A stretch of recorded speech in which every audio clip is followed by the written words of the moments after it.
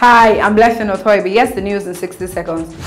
Journalists, media scholars and practitioners from across Nigeria on Wednesday converged in Abuja for the International Center for Investigative Reporting Media Dialogue to dissect the responsibility and role the media play in promoting public accountability in the country. Also, the Anambra State government has lashed out on the Economic and Financial Crimes Commission after the anti-corruption agency placed Governor Willie Obiano on a watch list. Meanwhile, the Human Rights Writers Association of Nigeria has rejected the Nigerian government plan to replace fuel subsidy with payments of 5,000 naira monthly transport grant to 40 million poor Nigerians. Finally, there are speculations from the United Arab Emirates, Ministry for Human Resources and Emiratization, that the restriction of work permits for Nigerian nationals may have been lifted, and Nigerians who previously were denied applications can reapply. Do visit our website www.icirnigeria.org for detailed reports.